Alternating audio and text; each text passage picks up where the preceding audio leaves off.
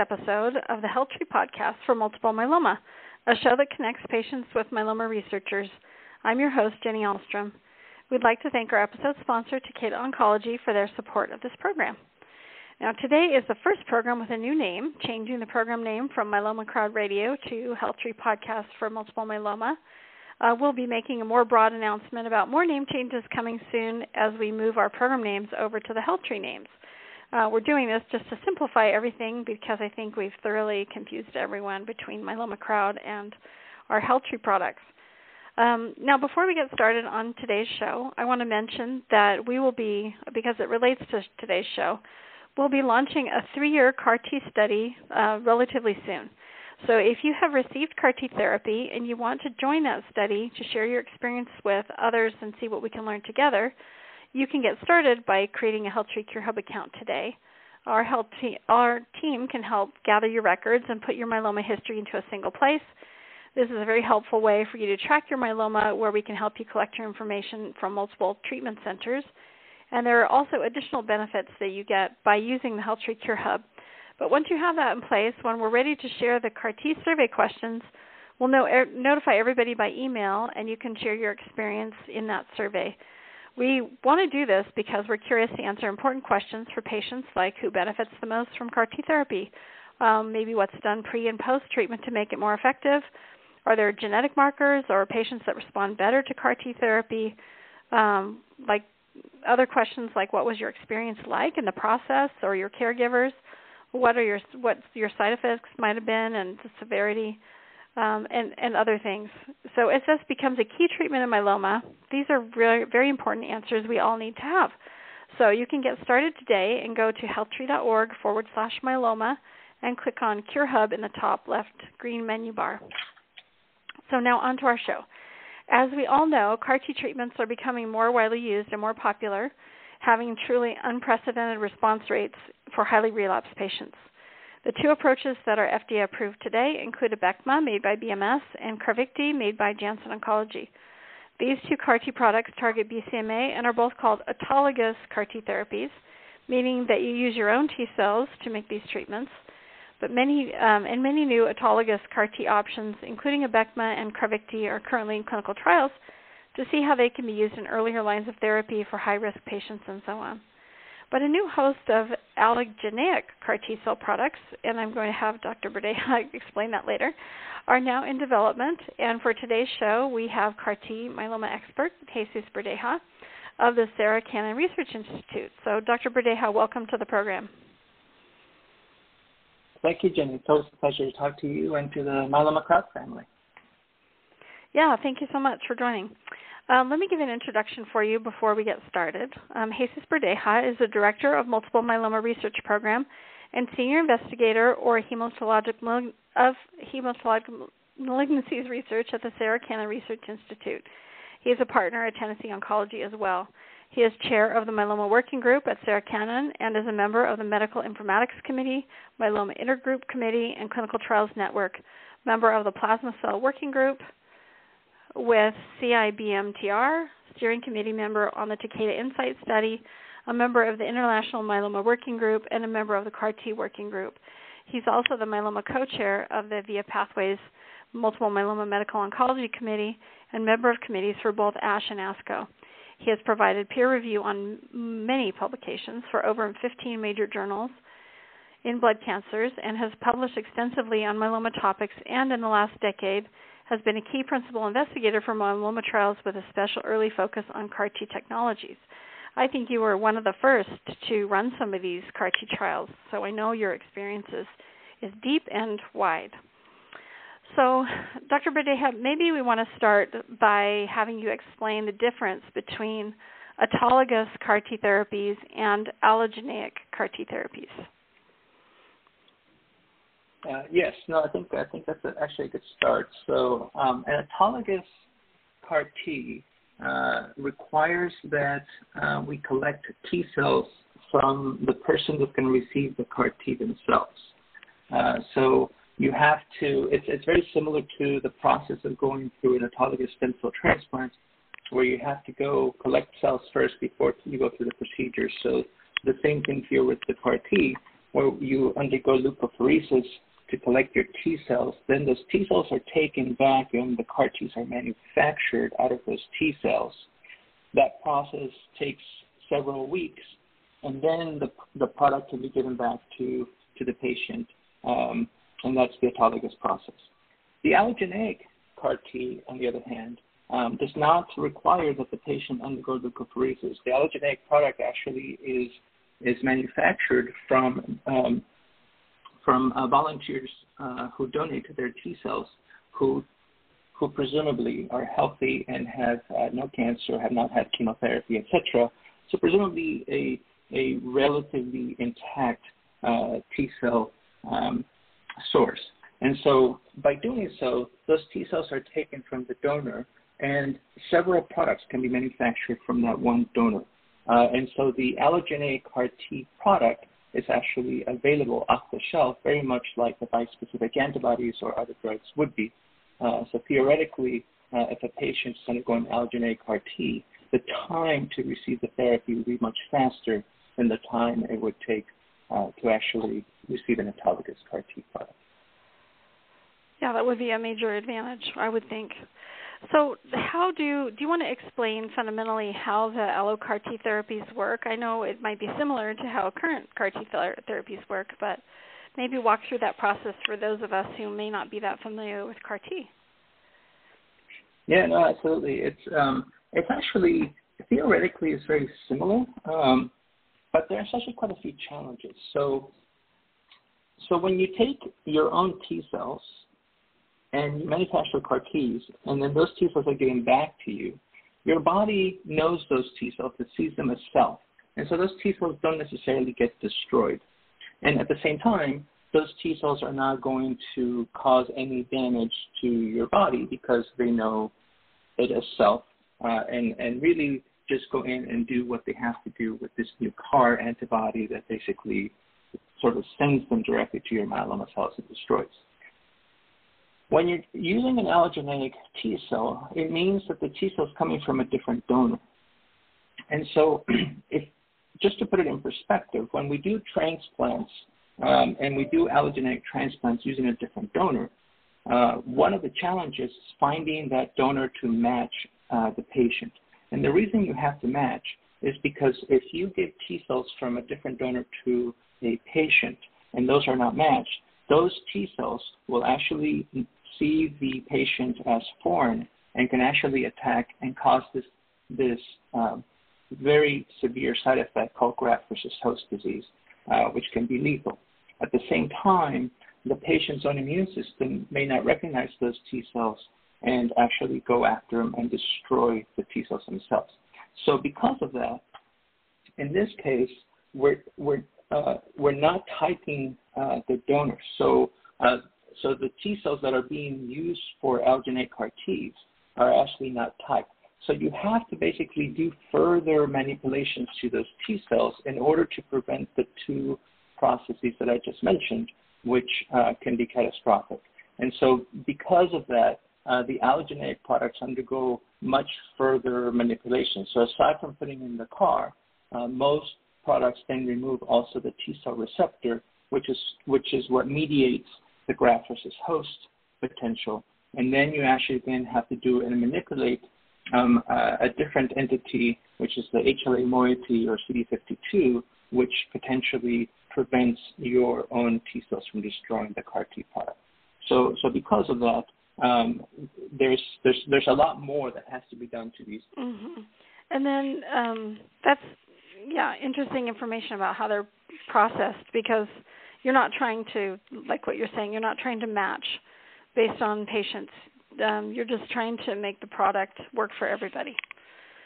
Yeah, because imagine if you have to match, then it becomes very similar to the autologous product, right? That you have to wait right. and you have to do all this matching. Right. Whereas the plus of not matching is that you can have one donor and make hundreds of products, which is really nice. How do they pick the donor? That's the difference. That's a question. So these are usually people who volunteer. And then they're vetted in terms of, make sure they're healthy and that they can undergo leukapheresis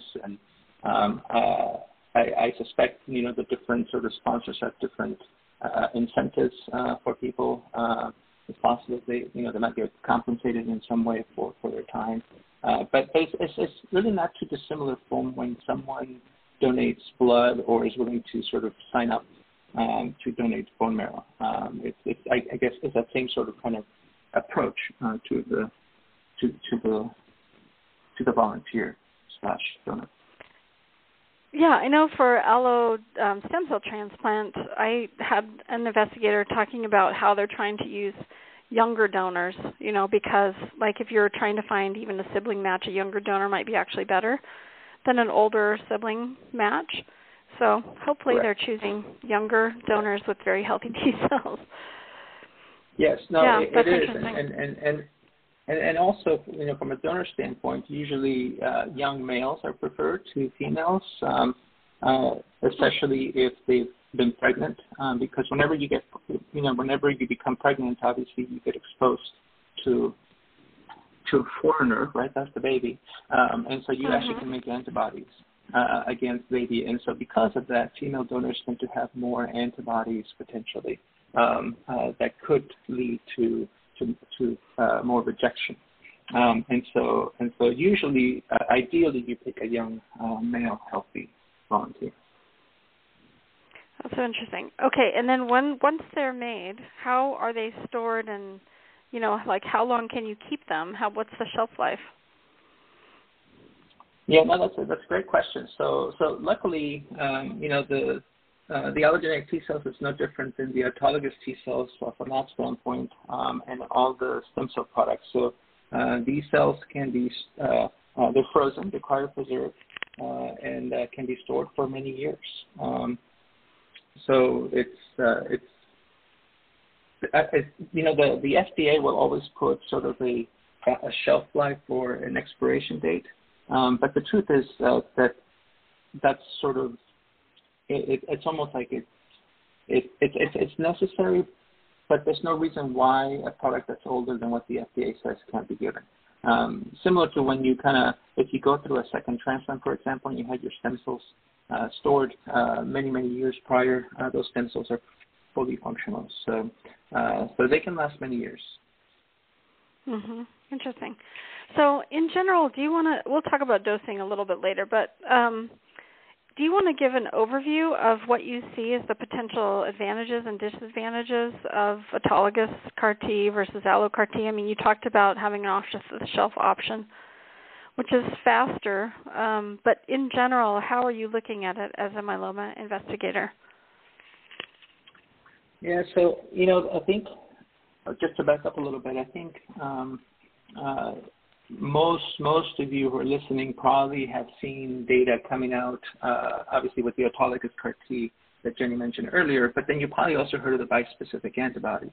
And so the bispecific antibodies are similar in that they're also causing T cell redirection to kill the myeloma cells, and these are off-the-shelf products. And so one of the benefits of the bispecifics is that they're off the shelf, they're available, they're not manufactured when the patient's identified, you can get them faster. One of the disadvantages, though, with the bispecifics is that these are antibodies that have to be continuously given. And so you move away from the one-and-done potential of the CAR T to now having to undergo treatment every week, every 2 weeks, every 3 weeks, depending on the product. And so the allogeneic CAR T, in my mind, if it works as well as the autologous CAR T, sort of takes the best of both worlds. It becomes that one-and-done product like the autologous CAR T, but it's also off the shelf and is readily available.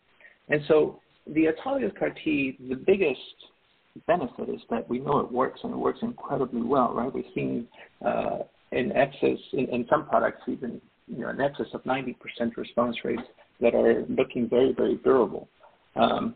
Which, responses and durations that we haven't seen in patients who are rarely refractory. So that's the plus. The minus is that there's several sort of roadblocks to get to it. One of them is, first of all, you have to collect the T cells. So unfortunately, some people get certain treatments right before their CAR T cells or before the T cells are collected, that could potentially damage their T cells, and so not enough T cells may be circulating to be able to manufacture the product, or the T cells don't function as well because of all these prior therapies that have been given. And so that's one of the drawbacks of autologous CAR T. The other is that once you collect the CAR Ts now have to be manufactured. And so that manufacturing process takes some time. But as we're seeing with, especially with some of the commercial products, is that you require these viral vectors to make the CAR Ts. And so those actually were in back order, and there was there were a lot of delays in the manufacturing of the product because of it. And so you're dependent because it's on demand. So when the patient gets identified, then the product is made. The product is then available for the patient then. And so, so while you're waiting for your CAR T, there's a potential that your myeloma can progress, it can get worse, and if it hurts certain organs, it might make you ineligible to receive that CAR T later on. So these delays are not just sort of kind of annoying; they're actually potentially dangerous. And so that's the downside. The further downside is that the autologous CAR Ts, it's a plus and a minus, expand so well inside the patient that we see very high rates of cytokine release syndrome and then some rates of potentially of neurotoxicity, which are obviously side effects that we can deal with, but can pose a problem for some patients. So the plus of the allogeneic product, from my standpoint, is that it's not on demand. It's available off the shelf. So if the patient needs it, it can be given. And I think with the initial clinical data we saw from Allo 715, I think it was 5 days from signing consent to when they received their Allo CAR T product. So very quick. So that's nice. So there's no need for any kind of bridging therapy, which you often need for autologous CAR Ts. Again, you can actually manufacture lots of product well before and stock it, so you're not dependent on whether we have enough of the substrates or whether whether you have any kind of manufacturer glitches that may happen, as we've seen with some of the autologous CAR Ts. So there is less likely to be affected by the viral transduction production issues.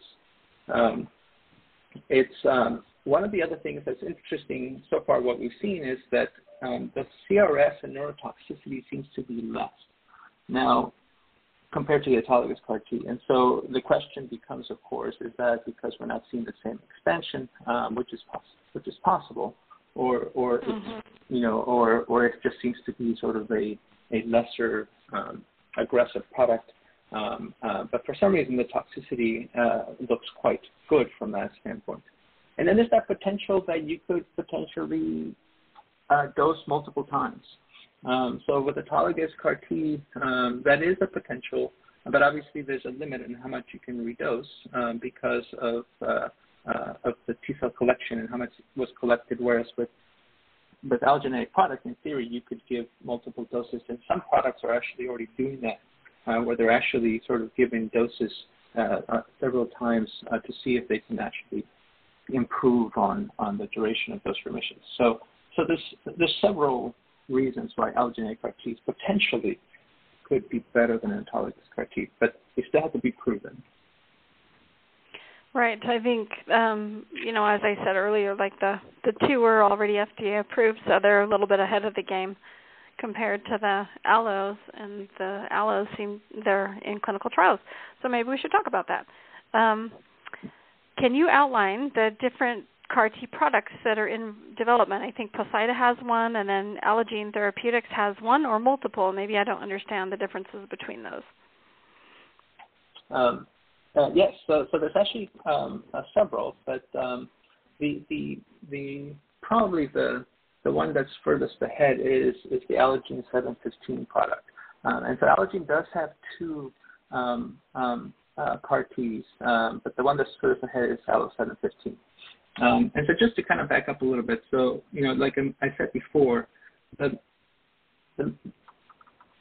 the allogeneic products have to be manipulated a lot more than the autologous product. And so it's not just transducing the new DNA to create this CAR, but you actually have to go and disrupt genes in the T cells to remove things like the T cell receptor. And so a lot of these allogeneic products use sort of different technologies to do so. And so you'll hear a lot about things like CRISPR and TALEN, which are probably the two most dominant ways to basically knock out different genes, including new genetic information. And so those are the technologies that I use the most. And so the Allo 715 product uses the TALEN technology to remove the T cell receptor, which again, that will kind of prevent or minimize graft versus host disease. And then they also knock out CD52. And CD52 is important because it does it's one of the conduits for T cell rejection, so trying to prevent your own immune system from preventing the T cells. But the other thing it does is that CD52 is expressed on all T cells. And so they have another antibody, which they call Allo 647, and that's why it's confusing. So Allo 647 is not a CAR T. It's an actual antibody against CD52. We have an antibody to CD52 called Campath that was in the market for certain T-cell lymphomas and for CLL. And so that's still available, but this is sort of their own anti-CD52 antibody. And so the reason that's important is they can give this antibody to basically deplete, to augment the lymphodepletion, deplete the patient's own T cells, but it doesn't kill the CAR T because the CAR T doesn't express CD52. And so in the Allogene product, they're giving the Flu-Cy like you usually get for the autologous CAR Ts prior to giving the CAR T, but they're also giving this antibody for Allo 647. And so just kind of realize that. So one of the things that happens when you give CD52, however, is you get this very profound lymphodepletion. One of the reasons Campath was originally kind of removed from the market or sort of taken back was that it induced such a profound lymphodepletion that lasted for so long that people started having lots and lots of infectious complications. And so that's one of the concerns about using this kind of lymphodepletion that a lot of us are shy about and gun shy, especially in myeloma patients, because now you're really knocking out the T cells for a much longer time than fludarabine does by itself with the auto CAR Ts, for example. So I think the important part here is going to be looking for whether they see any increase in infections or unusual infections. But that's sort of their strategy to sort of allow their CAR Ts to expand. The CRISPR Therapeutics also had an allogeneic CAR T using CRISPR technology, but that actually was in clinical trials, but that actually has been halted. So we'll see why that was, but presumably they were not seeing the results they wanted to see. And then you mentioned Poseida. So Poseida has this allogeneic CAR T as well. And Poseida, what's very interesting about Poseida, you might have heard about Poseida because they had an autologous BCMA CAR T. They're the only product that uses a non-viral method to transduce their CAR T. So they actually use this method, this piggyback technology that uses transposons to actually sort of kind of introduce the new genetic information to the T cells, and so that's actually kind of nice. So they're not dependent on sort of this viral transduction, potentially would bypass sort of some of these issues, some of the auto CAR Ts have had. And so we'll see. So this is very early on. The clinical trials are just starting. The autologous CAR T, the data we have from that looked interesting. There was expansion. There were some responses, but the responses didn't seem durable, and they abandoned their autologous CAR T to go more with an allogeneic product. So we'll see what if their technology lends itself better to an allogeneic product. so those are the more dominant products out there. But there's definitely others that, especially that target different, something other than BCMA as well. Yeah, I guess that would be. Yeah, no, let's do that because so the two that are FDA approved right now are both targeting BCMA, but you've got other CAR Ts going after like CD19 or CS1 or other targets like that. And then the bispecifics are adding even more targets like GPRC5D and other targets like that. Are all the allos right now targeting BCMA, or do you see that changing in the future, that they might add some new targets? Yeah, no, actually there's already an allo that's going after a different target, and I think there'll be more. So UCAR-CS1A is an allogeneic CAR T that targets CS1, which is the same target as ilotuzumab or Imlicity. And so that's actually in clinical trials now, and so we'll see, because I agree. I think when you can use targets, the autologous CAR Ts now, we have some targeting GPRC5D as well, and there's no, to my knowledge, there's no allo product going after GPRC5D, but I suspect that that's coming as well. As the target itself is important. But I think what's also becoming important is sort of kind of how do we maximize the options for patients? Can we continue to just give BCMA products, or do we have to go to different targets? And so I think it's important that we continue to explore and improve on the BCMA targeted therapies, but also to come up with new products, new targets that hopefully can be complementary to each other and can be used potentially sequentially or even concurrently. And can you weigh in a little bit, and maybe this is both for auto and allo CAR T, on dual targets, like trying to build a CAR T that goes after maybe CD19 and BCMA or CS1 and BCMA? Are you seeing a lot of development in that area? Do you think that's promising, or do you not? No, I think that's very promising. So right now there are dual targeted CAR T. So originally what we started seeing were people were using two different CAR T products to go to different targets, and so that's different from an actual dual targeted CAR T that is one CAR T product that just happens to have two CARs on it and two different targets. So the one that's most advanced is it was just presented at ASCO this year from China, where they actually target both BCMA and CD19. And CD19 is the target that is used a lot in lymphomas and in B-cell ALL because those cells express CD19. CD19 is not really expressed in myeloma cells, but it is thought to be expressed in sort of the early myeloma cells and maybe even the myeloma stem cells. And that's why sort of the rationale for using the CD19 CAR is that the BCMA could potentially sort of kind of debulk the tumor, and then maybe the CD19 can go and eradicate those cells to bring it back to myeloma, which would be great, right? And so that's the idea behind that. But there's definitely potential and CAR T sort of that are starting to look at going after two different like BCMA and CD38, for example, or BCMA and GPRC5D at the same time.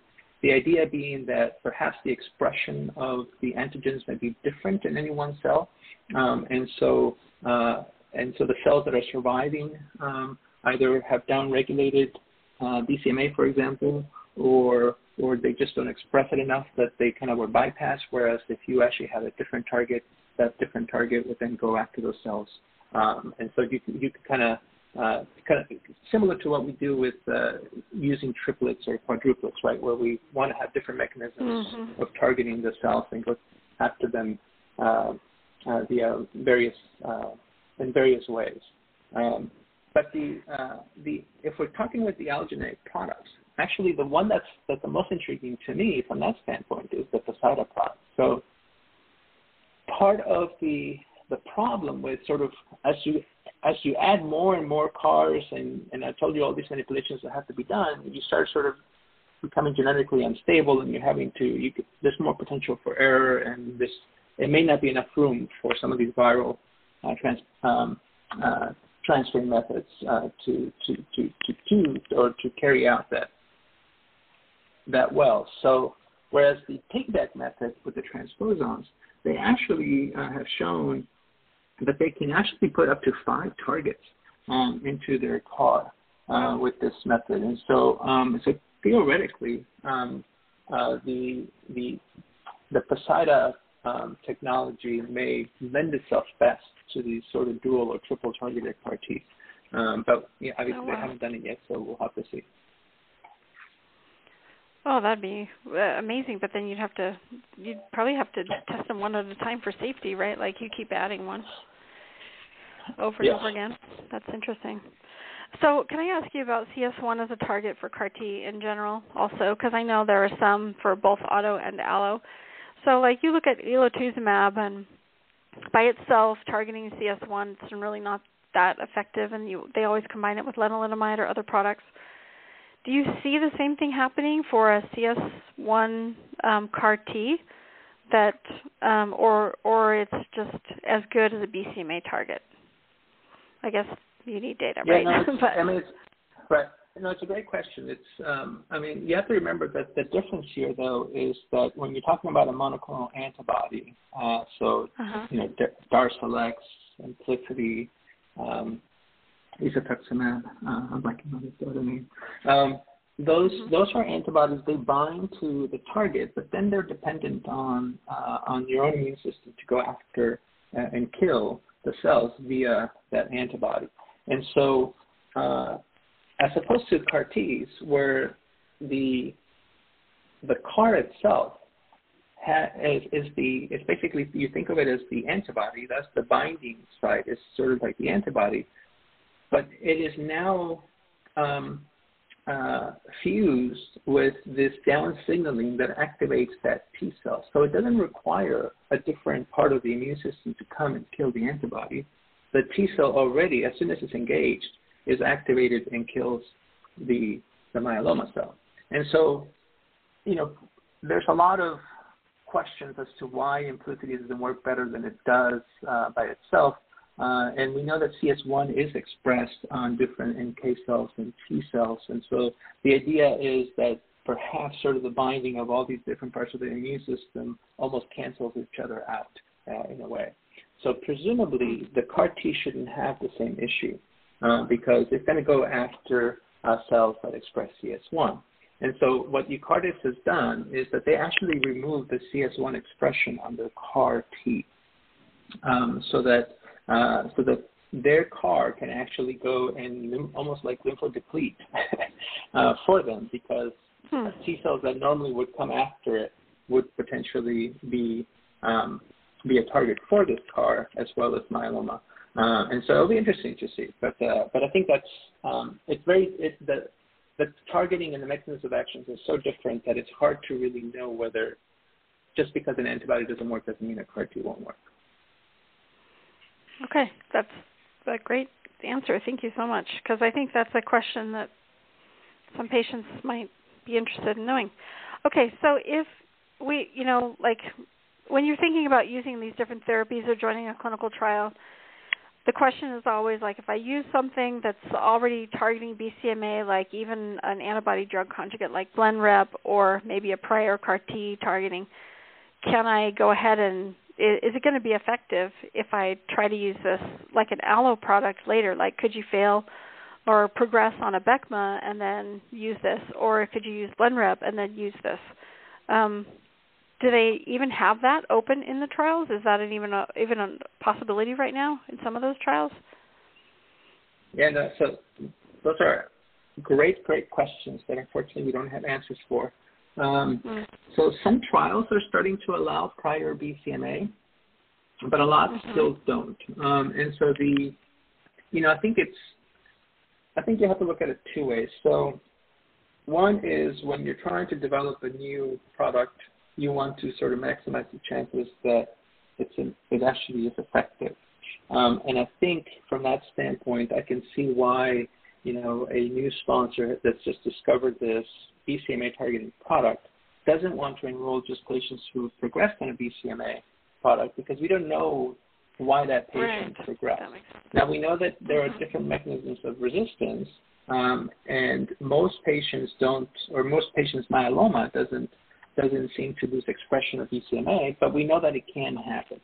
And that's the minority of people or cells, but it definitely can happen. And so if you lose BCMA, you now lost your target.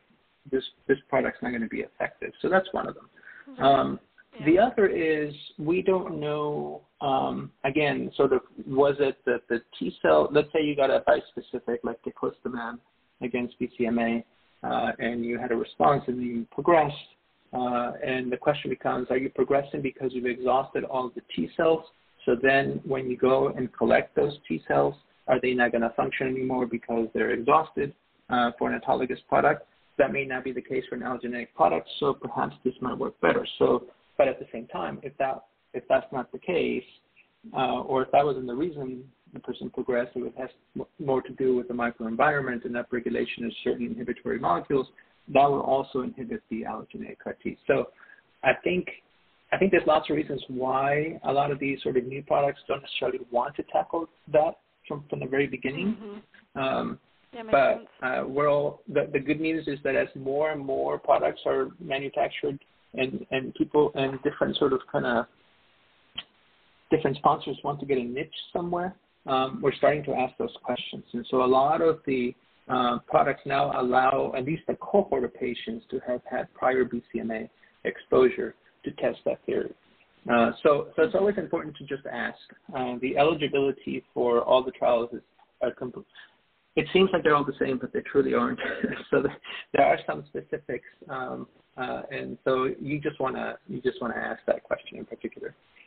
I will sort of there was some very interesting data presented at ASCO this year with the real world usage of Abecma. I don't know if you saw that, but basically, one of the concerns is, does the clinical trial translate to the real world? And so several institutions kind of pulled the data together, and so they had over 100 patients that have been treated with commercial Abecma. And what's very interesting is that the response rates and the PFS that they saw were very similar to what was seen in the KarMMa study. So that was reassuring. What's even further interesting is that I believe 70% of their patients would not have qualified for KarMMa because of various reasons. So that was also very interesting and reassuring. But what was a little bit, and it was a very small number of patients, but when they looked at the patients who had prior BCMA therapies, including bispecifics on trial or Blenrep, the responses were less and the progression-free survival was quite short. So again, this doesn't mean it doesn't work, but it leads you to believe that should we be using these products if we have the option beforehand? Maybe until we find out more, I would try and stay away from them as much as possible.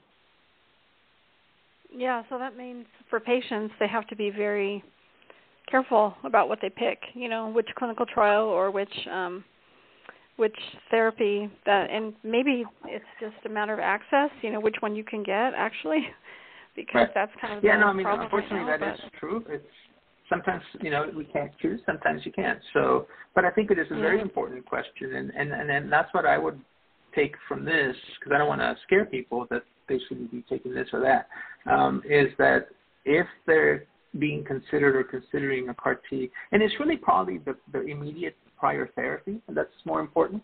I don't think if you had sort of a BCMA therapy in first line because you were one of those people that were in that first study, 10 years ago and got it then, and then 10 years later you're requiring an autologous BCMA CAR T. I don't think that applies to you. The problem here is that most people, unfortunately, are getting these all, one after the other.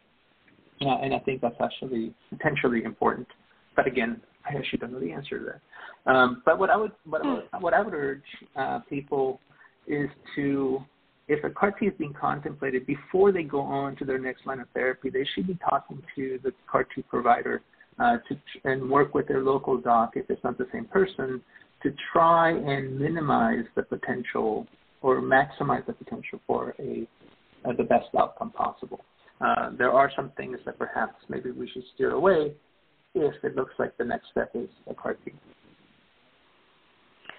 Now, yeah, that's so interesting. Back to go ahead. I was just going to say, so, and that's where sort of kind of having different targets is helpful. So, I've had the luxury, and my patients have had the luxury, I guess, of having access to a lot of these clinical trials. And so I've had patients go from like a BCMA CAR to a GPRC5D bispecific. I have another patient that went from a BCMA CAR to a GPRC5D CAR several years later.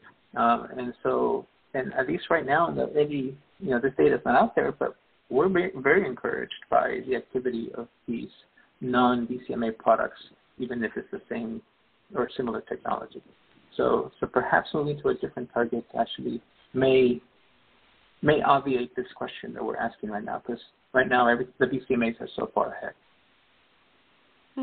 Yeah, interesting.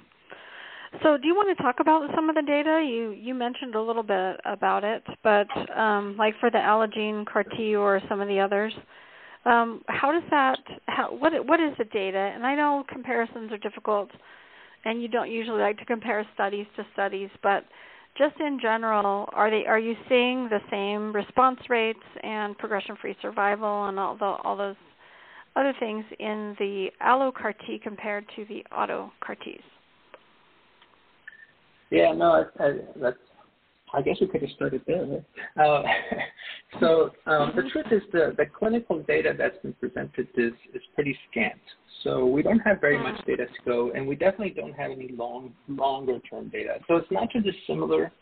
If you recall, we make fun sometimes of some of these sponsors that seem to present sort of kind of a 3-month update with every meeting, but at the same time, it's nice to kind of see that progression, right? To see that those patients are still doing well, and so the Allo CAR Ts are sort of in that infancy where they're just presenting at least the only clinical data that is Allo CAR T to my knowledge. There are some NK data out there, but it's really the Allo 715 product, and they just showed us data from their dose escalation.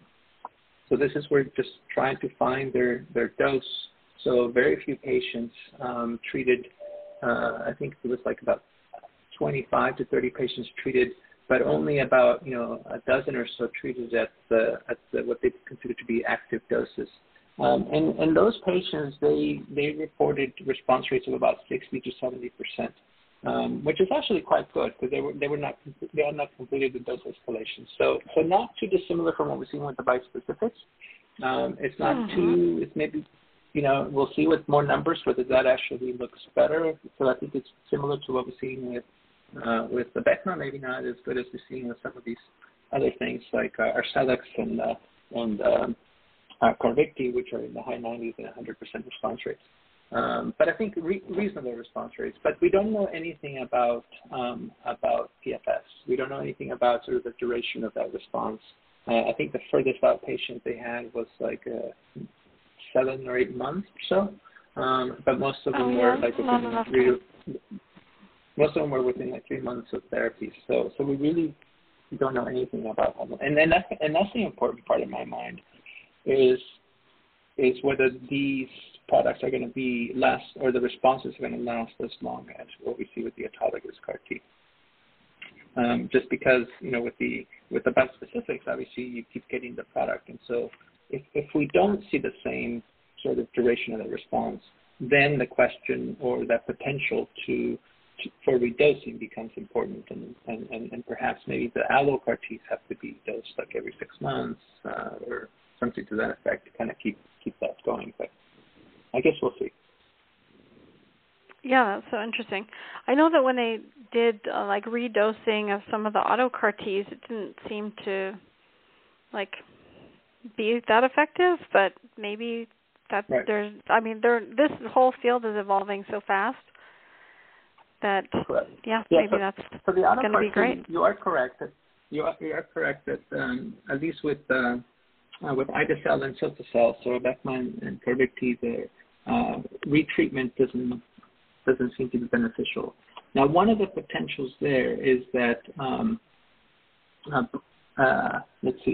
Abecma is a mirroring chimera, so that means that there's actually some mouse proteins in the CAR itself, and then Carvykti is what they call a camelid, which is it has some llama protein in the CAR, and so when the CARs are introduced into the patient actually can make antibodies against those foreign proteins, and so we know that with the autologous CAR-Ts, there is an increase of these what we call anti-CAR antibodies. And so one of the potential thoughts is that what happens is if you give that CAR-T again and you have these antibodies kill the CAR-T very quickly and don't allow it to expand. And so with the allogeneic product, that could be the same thing, especially if they're using sort of, again, mirroring chimerisms, etc. Most of them are humanized or actually synthetic products, so it's possible that we will not see that. But the other thing is that it kind of depends on when you give the CAR-T. So the retreatment for the autologous CAR-Ts was at the time of progression. And so the thought would be, can you give a product before progression in a particular sort of sequence that will allow you to sort of maintain that remission? And I think that's a different potential. But those are the caveats of retreatment. So yes, there is a potential that retreatment will not work with the other products either. Well, that makes a lot of sense that you would do it before you have a problem to deal with and keep the disease in check. So I have a question about side effects. You mentioned that you seem to see lower side effect profile, like for cytokine release syndrome or for some of the neurotoxicities.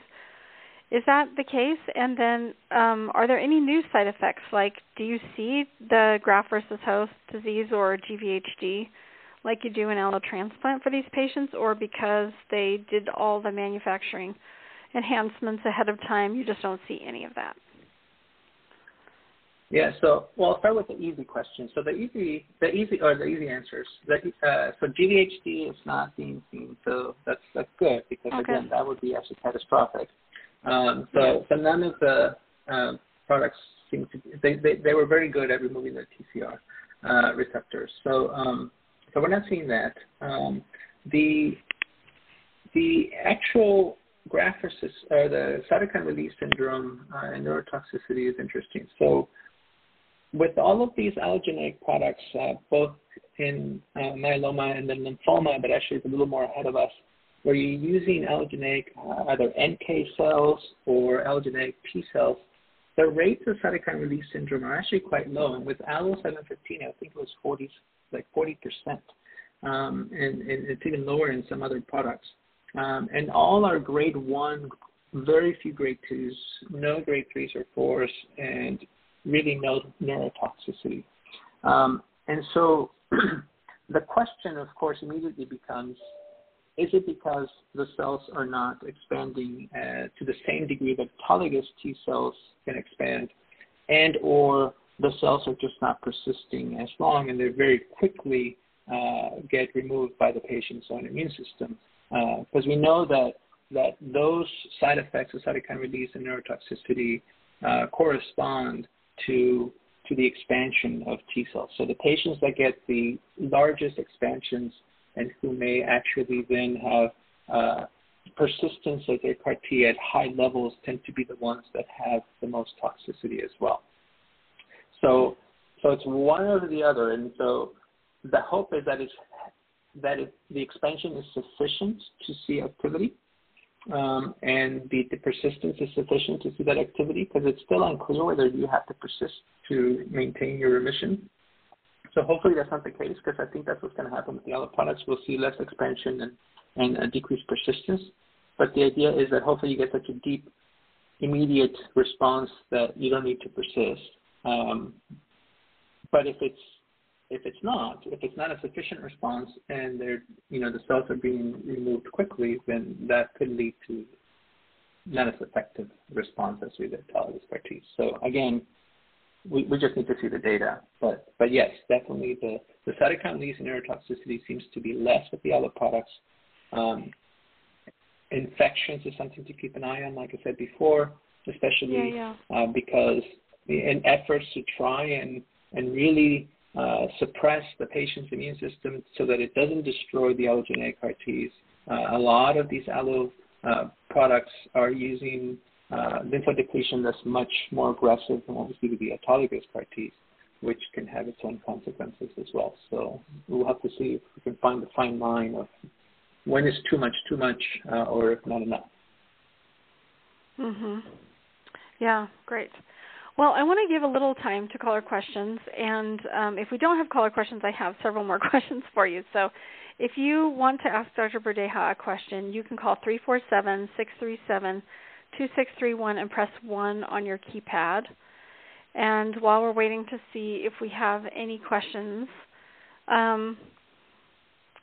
well, you mentioned one of my questions was about the time frame, but you kind of already addressed that. Okay, so we have a caller that ends in number 7401. Go ahead with your question. All right, thank you. Yes, I'm just wondering why you need lymphodepleting chemo before a CAR T. Yeah, no, that's a great question. So it's when you give a CAR T, there's only so many T cells that you're giving back, right? So you have a lot more T cells in your body, and so the idea here is that T cells are always going to be competing against each other, and so you give the lymphodepleting chemo to decrease the number of T cells in your body that are circulating, so that when you give the CAR Ts, they're not competing against each other to go after the myeloma, because you want these CAR Ts to see the myeloma, go after it, and expand. And so that's the reason for the lymphodepletion. There actually are some studies. CAR Ts originally were done without lymphodepletion or with a different lymphodepletion that was not as aggressive, and the expansion of the CAR Ts was much less, and they were not as effective. So unfortunately, right now we do need the lymphodepletion, but we're all trying to figure out how to minimize or how to improve on the lymphodepletion so it doesn't have some of the potential longer-term side effects that we're seeing in some people where blood counts stay suppressed for a long time and infections. But, yeah, great question. All right. Thank you. Yeah, that makes sense. Yeah. Thanks for the question. And I guess a follow-up question on that is you mentioned that, these Allo CAR Ts are engineered to knock out the CD52. So do you use the same dose of the fludarabine and the Cytoxan and all that, or they're probably just going to learn over time, maybe, if it ends up being too much? Right. So right now we are using the same dose, and that's because the first dose levels only used the fludarabine and Cytoxan, and it was seen that the expansion was not what was hoped for, and that's when the antibody, the Allo 647, was added. So it was just added to the lymphodepletion. It wasn't instead of. So right now it's a 3, but I think that's an excellent question. Is the antibody sufficient that maybe you don't need the chemotherapy at all? But yeah, I think it's going to be one of those things where you're just going to have to try to attenuate. But it's hard, I think, for a CAR T product to sort of test, because that requires testing a whole bunch of new patients in dose levels if you make too many changes. So sometimes, unfortunately, once you start with something and it's working, it stays until a separate study or somebody else decides to tackle it on. Right, that makes sense. There's a lot that goes into this clinical trial design development. So much. Okay. Go ahead. No, I was just going to say, in terms of lymphodepletion, that's one of the reasons why, because patients often ask, why can't they get a CAR T because their kidneys are not working, and one of the reasons for that is that fludarabine is excreted through the kidneys, and so if your kidney function is not is too poor, we can't give the fludarabine, and we don't know what it means to whether the cells will expand without fludarabine. So just realize that sometimes some of the exclusions are for a reason. But unfortunately, sometimes the reason is we just don't know. Yeah, okay, great. We have another caller question that ends in 4085. Go ahead with your question. Hi, thanks for taking my question. This has been a fascinating presentation, and you mentioned that the CAR-Ts use viral vectors.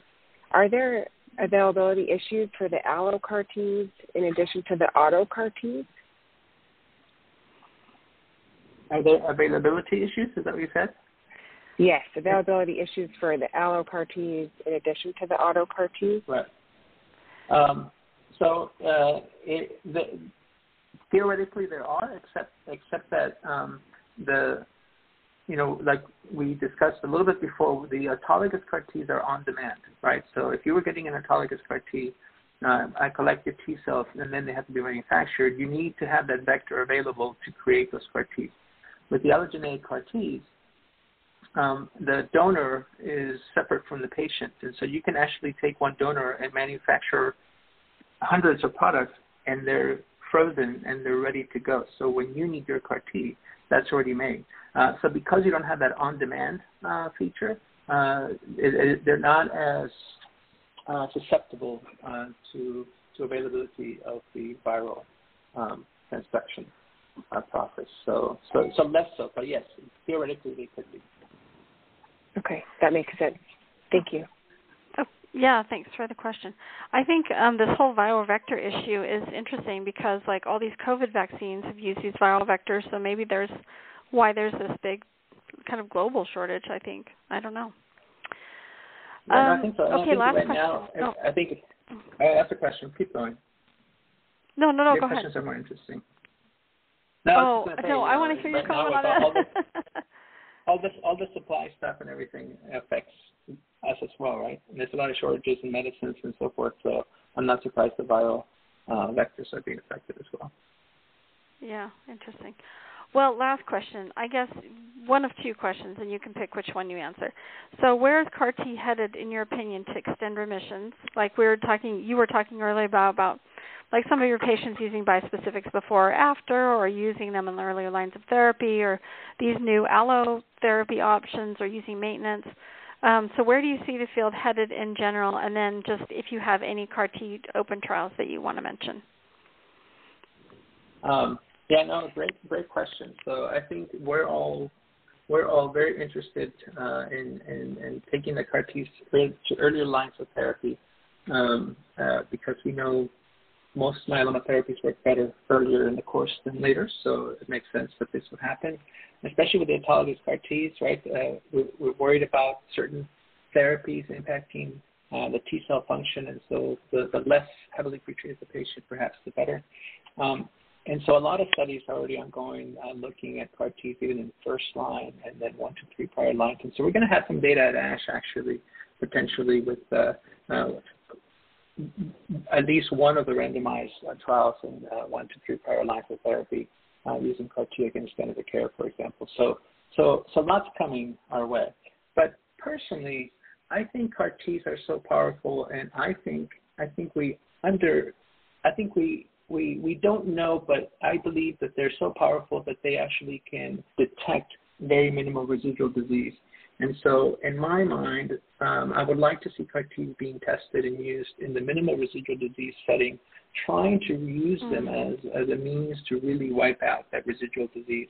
The other advantage of that is that we know that patients with high tumor burden who get the CAR-Ts often are the ones that have the most toxicity. And so theoretically, in that setting, that would be much less toxic. And so that's what I would like to see. And there are some studies now looking at the post-transplant setting or after induction sort of patients under control given the CAR-Ts. So those are the ones I'm most intrigued by. In terms of trials, obviously we have quite a few trials, and we have a lot of these trials with Abecma and Carvykti and the early lines of therapy, including frontline and high-risk patients, and actually as consolidation after transplantation. So kind of keep an eye for those. There's also a couple autologous CAR-T products that are looking very impressive. One is CT053, and the other one is the product from Arcellx, which showed a 100% response rate. So those two are sort of the next two autologous BCMA CAR-Ts coming down, and they differ in that CT053 is human, so it doesn't have mouse or llama, We talked about the antibodies, so potentially they would have decreased potential for that in terms of destroying the CAR T. Our Cellex actually uses a completely synthetic binding site, so theoretically it's non-immunogenic as well. And so those are available in the relapse refractory setting with us, and then we have several CAR T trials with allogeneic CARs, including Allo 715, Allo 605, Eucardis, and several NK CARs. So lots of CAR Ts in the Sarah Cannon. Yeah, you've been prolific in running these CAR T studies. So this show has been so enlightening on the Allo product idea in general, but also just in CAR T in general. And I think I think what you're saying is really important about like thinking ahead, getting on a waiting list, looking into clinical trial participation early, and kind of positioning yourself to take advantage of some of these newer therapies, because it takes a long time for them to get approved, and these allos are very early, like you mentioned. And sometimes there's an availability issue, so it might be almost easier to get into the trial versus getting it, as an approved therapy. I don't know. Without a question, I can tell you that my patients that we have on the wait list for commercial products, we usually can get them into a clinical trial faster. So definitely continue to support your clinical trials. And I'll just put a plug that, I still have a patient who was at the very first the CRB-401, which is the phase 1 trial prior to calling up for Abecma, who is still in remission. She's about 5.5 years now. So off therapy for 5.5. So she had access to it way before we even were dreaming that this would be a commercial product. Yeah, I agree. I think patients should consider CAR T at every stage, and clinical trials at every stage of therapy. And that's one of the tools that's in that HealthTree Cure Hub product that I talked about as a clinical trial finder, that you can find personalized things. So Dr. Berdeja, thank you so much for everything you do for CAR T and for myeloma patients in general. I know you're running many more studies beyond just CAR T, so thank you for being a leader in this field. We just appreciate you so much. You're welcome, and I appreciate all of you. And yes, please reach out to your local docs, to your transplanters, to your research docs, or to me, to whomever you can. Through obviously the myeloma crowd has such great resources for you, but definitely seek out those clinical trials, because I think that opens up significant avenues for you for treatment. But thank you so much for having me. I always enjoy talking to myeloma crowd. Oh yeah, thank you so much for joining. We really appreciate you so much. And we thank our listeners for listening to this new HealthTree podcast for multiple myeloma. Join us next time to learn more about what's happening in myeloma research and what it means for you.